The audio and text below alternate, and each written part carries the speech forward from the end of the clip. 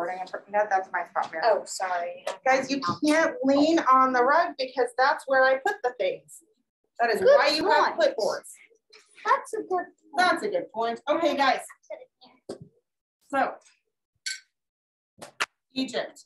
So remember, we're looking at, this is what you guys are going to do for your ancient civilizations. We are looking at the fundamental needs of humans, and we're answering those questions for our society. So what are the fundamental needs of humans is communication. Yes. Well, I was going to say one of them. Yeah. Okay. I was going to say one of them. Okay, what's another need? Food, water, sunlight, shelter. You're thinking of needs of life, which is correct, but food is one that we include. Transportation. Yeah. Okay, whoa, it's fine. We include water in that, okay? All right, but what we're looking at right now is communication. It is a fundamental need of humans to communicate with each other, right? We evolved to communicate. So for our civilization, ancient Egypt, how do they communicate? Besides like talking in Egypt? Writing. Writing, what kind of writing do they use? What is it? Hieroglyphics. Hieroglyphics. It looks like this. Yeah, I love hieroglyphics. I know, they're really, really cool. Okay, can we see this on here? And sometimes they go down. We're going to talk about that. We're going to talk about that, but I need to be the one to get this lesson. Okay, this is what hieroglyphs look like. You guys asked when we gave our initial, like when we were talking about, right? Oh, you need to know how to spell it? Should I just guess? No, actually, I'm just going to put this out for you guys to see. It's right here, hieroglyphics. Should I put in the thing, the different kind of English? This is just a different font, just right below. Okay. This is hieroglyphics. That's how you spell it. And I'm going to take this away because it has nothing to do. Like this is a follow-up work. But okay, guys, you're taking notes. I have already answered the question and said that you can write down what is interesting, but this is a listen lecture. Okay. We're going to start over and you are going to be respectful and listen. Okay? Okay. Great. Thank you so much. Hieroglyphics communication. All right. You guys asked when we did our original Egypt lecture, how we know what they say. Remember who asked that? I don't. But did you ask? No, that was Eleanor. Oh, no. This is how we know. It is called the Rosetta Stone. It was discovered in 1799, but it was created in 196 BCE. And here is what is so amazingly awesome about this. The Rosetta Stone has one decree written 3 times in 3 different languages, one right after the other. Hieroglyphics on top. Demotic, which is the like written fast Egyptian language in the middle, Greek on the bottom. And we know what Greek. We know Greek. Yeah. That means that we could, since we know exactly what it said, because we know Greek, the Rosetta Stone. Because we know Greek and we know exactly what it said, we can figure out what Demotic and hieroglyphics say. That's how we cracked the code of hieroglyphics using the Rosetta Stone. I actually have a picture of it. This is a close-up. You guys can pass it around and you can see the hieroglyphics on top, the Demotic in the middle, and the Greek on the bottom. And I just printed out a little picture. This is just a fragment. This is what it looked like when they originally made it. It was made to be a big, huge pillar that would like stand up somewhere where people could go read the decree. And you know, in whatever language they preferred. So we have this little fragment here. Was that not fine with the Greeks? What? They weren't fine with the Greeks. Like, it seems like they weren't fine like the Greek religion. No, that's a really good question. At this time in 196 BCE, do you remember I said we kind of stopped talking about the Egyptians long before this, but like 1,000 when we ended the New Kingdom and they were conquered by the Assyrians. But remember I said that there was kind of this like Roman Egyptian friendship, like a full-on empire, Roman Egyptian together. Oh, okay. I was just wondering. Right. They used Greek as the language of their court. Like this was the administrative language, was Greek at that time. Oh. So that's why it's written in Greek. Demotic was just the language of like commerce and what people like actually spoke in, written down. And then hieroglyphs is this. Their fast language, writing like our cursive. Yes, like cursive, exactly like cursive, and it's also what they speak. Hieroglyphs were known as the language of the gods. They were real fancy, and you use them to say very important things, like what your god king did in his life. Okay. Hieroglyphs developed over a really long period of time. When they first developed, they look like this. These are like proto-hieroglyphic symbols, meaning like they're before hieroglyphics. Prototype. Yeah, kind of like a prototype, right? It's before the thing is actually made. Could you hold this up for the camera? Pilot. Yeah, that's what I did for that one. Thank you. It's perfect. kind of like a pilot. That's okay. It's kind of like a pilot. It is like a pilot, right? So this is originally when people were first coming up with ways to communicate. We talked about this in our great lesson like a long time ago. They communicated with pictures. That's what these are. They're pictures, right? And they're pictures that stand for words. Then the next step was like having pictures that were combined to stand for ideas. So like I could have a picture of a mouth and a picture of a bowl, and I could have that mean eating, right? Because like the mouth is getting the food from the bowl. I think you said like that bowl, like that animal, a bowl. Like a bowl that holds food. Yeah, that was okay. Yes. So we go from like these just like pictures of things to these idea pictures. And then the next step is like having a actual form. Not quite. It is a picture that stands for a sound. Okay, so we start with these. Egyptian. Oh, okay. Does anyone know how to speak Egyptian? Yes, because of this. Well, not me. Right, we don't. Not in this class. Right, correct. No one here knows how to. Henry, did you have a question? Okay. I did have something to say though about this. Okay. Okay, so is it because some people knew how to speak Greek and the same thing was written in all three languages? Yes. And it said the same thing on all three languages? Exactly. And people could understand Greek and they know what it said from Greek, so they knew what it said there and they could understand the hieroglyphs. And some people knew Greek, so they could tell them. So the Greek people could tell other people how to like. It's actually, so when we translated this, we found this in 1799 CE, right? So that's relatively recently when we're talking about like the period of human history. Mm-hmm. But scholars know Greek. There are many people today who know how to read ancient Greek. I know, no, but I know some. Scholars know ancient Greek, okay? People who study this. Modern Greek? Right. And I, for some reason, know how to say go to the stars in ancient Greek. Okay, but scholars know ancient Greek. They then could take that and they could say like, okay, if this means the same as this, then we can figure out what these symbols mean. Okay, all right.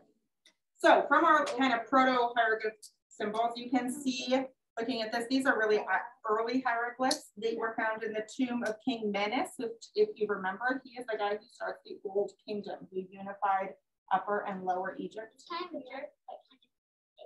Well, I mean, he conquers places is not going to be the nicest, probably.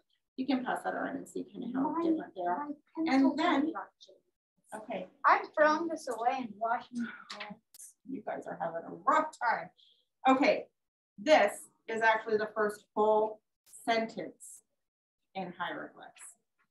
It was written between 2,700 and 2,600 BCE is the first full sentence. I'm going to ask you to put that away. Okay, first full sentence. I'm going to come up here. Try to show, because it's really kind of hard to see, but can you see the actual carvings here? It's very faded because, you know, that's the first full sentence we have. But what you guys are probably used to seeing is more like this. Yeah. Right, carved huge on temple walls. I've never seen a pyramid, but I've always wanted to. Likewise, but I've seen lots of pictures of them. I've Have you been to Egypt and seen a pyramid? Okay, but we're talking about like us seeing it in person. But we've seen pictures of it. Okay. Go ahead. Okay. There were actually 3 different kinds of hieroglyphs. There were some that stood for, like a picture stood for that thing. So I could have a picture of a cat and that meant cat. Okay, that was one kind of hieroglyph. Then there were the idea hieroglyphs that could be like the picture of the mouth and the bowl, and that meant eating.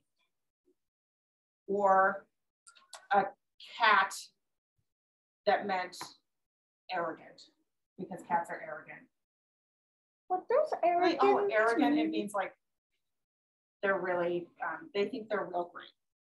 Because they are. All cats think they're real great. Yeah, because they not all of them. Okay, moving on. Or it could mean a sound. So you could have a picture of a cat and it meant, because cat starts with a sound. Or you could have a picture of a cat, right, and it could mean meow, because cats say meow. That might be too, right? So what we're gonna do, guys. That looks like a charging bull.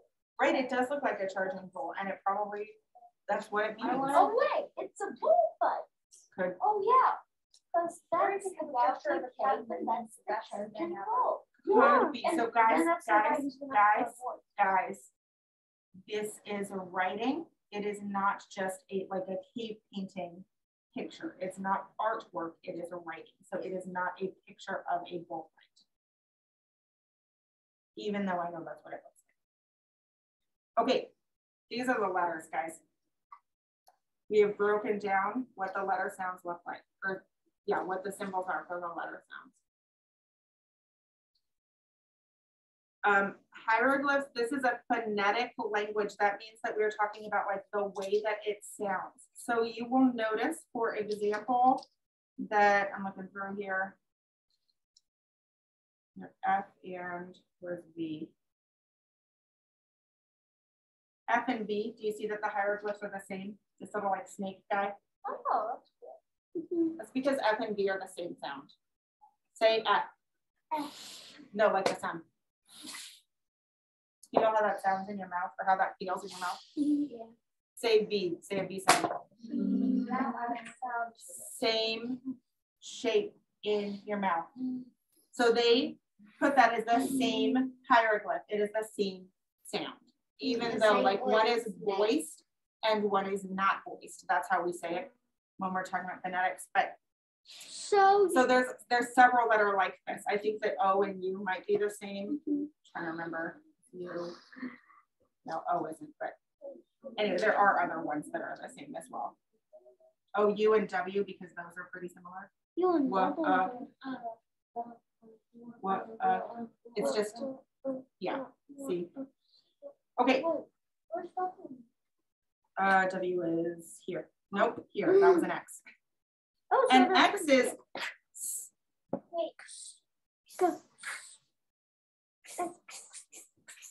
and then where's, so like the little cup looking guy, which is not, I mean, the word for cup was different, so. But, yeah, I know. You know why? Because you can say, or depending on how we do it, right? So if you're doing a sound, it's going to be this thing that looks a little like a cup. If you're doing a sound. It's going to look a little like a snake. Yep, because that's the same sound, right? So it's phonetic. It's based on the way it sounds, and yeah, it's based on the way it sounds. Okay, hieroglyphs then. Ooh, I have 5 minutes to get through the rest of this. Holy cannoli, let's go fast. We talked about how there is this kind of like a written language that was used by scribes called demotic. The earlier form of this was called hieratic. You don't need to know these terms, but what happens, these are the hieroglyphs. If you write them real fast on paper, can you see how they change? But it looks, you can see the change in the evolution. Hieroglyph, demotic, right? You can see the way it changes. That's what's happening. They're writing the hieroglyphs real fast on paper. And so that is where the hieratic English or hieratic written language comes from, and then later demotic. Whoa. Whoa. I know, it's really cool. I have a couple pictures of hieratic so you guys can see them. They're going to be on the shelf for you to look at. But here's a couple pictures of written hieratic. This is on papyrus, which is rare to find because papyrus like breaks down. It's organic, and this is painted. Wait, what's on. papyrus? We're going to talk about that in just a second. Is papyrus more expensive? We're going to talk about that in just a second. I thought you guys would appreciate what this one says. It's from the reign of Amenhotep I, who we talked about a little bit. And it says, be on your guard against all who are subordinate to you. Trust no brother, know no friend, make no intimates. I am not any of your friends. It means it's lonely at the top. Like that. Okay. Okay, that's really rude. I trust. It's not rude. It's careful. Yeah. It's not meant to be rude. And it's not saying like you're better. Well, it is saying you're better than everyone because they literally thought he was a god. So like, yeah, he's better. But it's not saying be mean to people. It's saying don't trust people. Yeah. That's what, okay. Guys, they wrote on papyrus. This is what papyrus looks like. Wait, who said that? Who was the person? Amenhotep I. Okay, I'm gonna put that one on the chart. It's a plant. It's a reed that grows near water. Near water. Specifically, sugar. Which river? Not sugar cane. What river? The Nile, right? That's exactly. Like papyrus, I got. This is papyrus. It is the name of the plant. Is papyrus more expensive? We are not talking about that right now. We are talking about this plant, papyrus. Right now, we're trying to finish this lesson in approximately 3 minutes. Thanks. This is papyrus, guys. They made this into, it's not like true paper the way, because it's not made the same. But they made this into kind of paper. Here's how they did it. They took the reed here. They split it open very carefully. They took off the outside and used the inside part.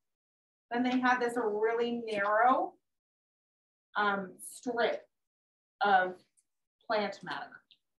They laid a whole bunch of them together and they hammered it like crazy until the pulp broke down, and then they dried it and it turned into papyrus paper. Not paper. They called it the writing thing, the thing that they wrote on, like paper, is also called papyrus. So the plant is papyrus and the thing they wrote on is papyrus. This is a picture from the tomb of a priest of people making papyrus out of papyrus. This guy's carrying in all these reeds. This guy is stripping it, like cutting it in half and pulling out the little pieces. Oh. And I thought you guys would appreciate seeing something written on papyrus. Papyrus breaks down because it's organic, right? It's made of plants. So like if papyrus was stored in like wet Europe, it would last maybe decades. Like not even, it wouldn't last very long. in Egypt, where it's real dry, except for right along the Nile, it lasts for a long time. So we have fragments of papyrus that are thousands of years old. This one is a receipt for a donkey, which I appreciate.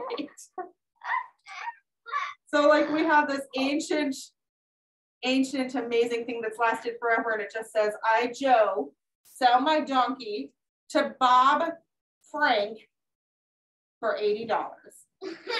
Or something like that. Something like that. Someday people are going to find that.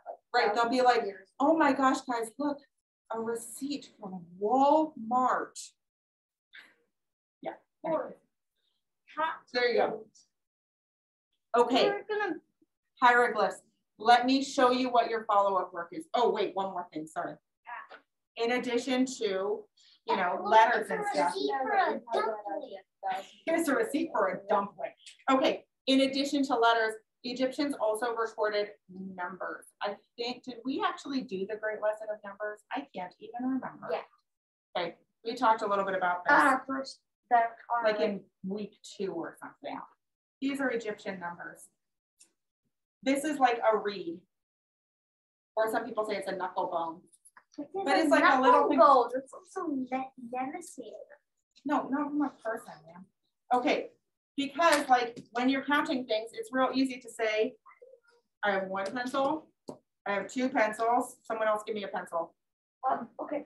I have 3 pencils and I'm gonna lay them out, right? Okay, so no, it's all right. Knuckle bone. Or knuckle bones, right? So up until I get to 9, it's these knuckle bones. Then at 10, I can't remember what this is supposed to be. It's like a bent thingy. We can look that up. I don't remember. That one actually is a knuckle bone. So every 10, if I have like 3 of these bent things, what is that going to be? It's 3 groups of 10. It's going to be 30, right? 100 is a reed. So if I have 3 of these reeds, what's that going to be?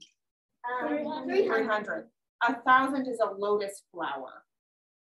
That's a lotus. I like lotus. Lotus flower.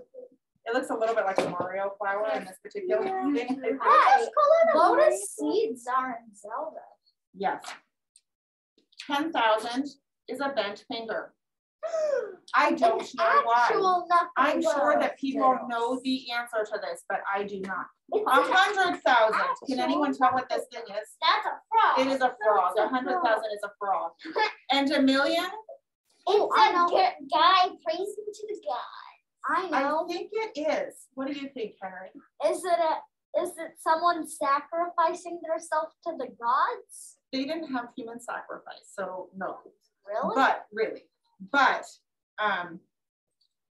so I saw a couple different things on this. I'm sure that scholars know the answer to this, but what the internet told me is either it is a surprised person or a goddess or someone worshiping a goddess. I'm sure scholars know. We can look it up. A surprised person. I kind of like the idea of a million being a person going, what? I just think that's pretty fun. But I don't think that's actually I think it's funny because it's looking at the frog while it's like, what? Yeah. It's a frog. Okay, so these are numbers. Well, the frog is the size of the human. That would be surprising. Same with the Here finger. is your follow-up work, guys. Oh, I don't have them back yet. But guys, we've got like a minute. Can we hold it together for a minute more? Ned, put your bottom down, man. Thanks. Okay. The things people will see on this video. 1, Nikki is laminating right now some work where you guys can figure out, like basically translate numbers. Okay, so you're gonna have, hey, we'll be done in just a second, I promise. We're gonna have, you'll have like 3 reeds and 4 knuckle bones, and you're gonna tell me what that number is, okay? Are you? Number 2, crack the code. Ooh. It's your own little Rosetta Stone. Yeah. You've got your key. You're gonna translate this. I know, it's awesome. All right. Do you need to leave? My ears are bleeding. 3. This is called a cartouche. We were going to talk about it, but we don't really have time. What people would do with this is they would write their names on it. This is, names would be surrounded, and you can see this in hieroglyphs. If you guys look at these, you'll find this in here, I guarantee it. Names would be surrounded by these circles. It is called a cartouche. Trace this on paper and write your name in it in hieroglyphs. And decorate it however you want. I will do a demo of this, maybe while you guys are in yoga, so you can see what I'm talking about. Lyric made a good point earlier that I forgot to talk about. Hieroglyphs can be written up and down, which is how they're written in cartouches, or they can be written right to left, or they can be written left to right. Egyptians didn't care. They just wrote them. Oh, I'll just carve a few hieroglyphs, and they were like. It couldn't be like, here's a letter here and a letter here and a letter here. Like they went in order, but it could be left to right, right to left, up to down. Didn't matter. But for names, it was up to down. Could it be down to up? I don't think so, but that's a good question. Maybe it last thing. Guys, I have literally had this since I was your age. It is. So fun. I've tried it when I didn't know what it was. Hieroglyphic stamps. Yep. You can stamp your names. You can make messages to each other. I'm wondering what that was. I know it's been on the shelf. It's got the letters on here. It's also got, remember I said that hieroglyphs could be pictures that meant things. These could all mean the things that they were or the letters. So like this guy here is a B. Also, it's a foot. Okay, so you can use this to write messages to each other. And the last thing I wanted to show you. So you guys are going to be doing this for your civilization. You're going to find this information. The internet is a great resource, but better resources are books. So I've got this. You can learn as much as you want to about hieroglyphs because I've got this. That's super distracting. You, that's distracting. Okay. I've got this on the shelf for you. You can learn a whole lot more about hieroglyphs by looking in this book. And that's what, when you guys are doing your own civilization, you're going to start with the books because then you're going to have a basis to go to the internet, okay? All right, Miss Vanessa is waiting for you. You can wave to Cassie and Cameron, and then we're going to go into Bye, Cassie. Bye, Cameron. Bye, Cassie and Cameron. Yo, see you later. See you later. Bye. Don't you miss us and our chaotic lessons? I know you do. Hey, yo. Guys, I'm going to turn off the camera now. That was an accident. I know. I accidentally got my thing.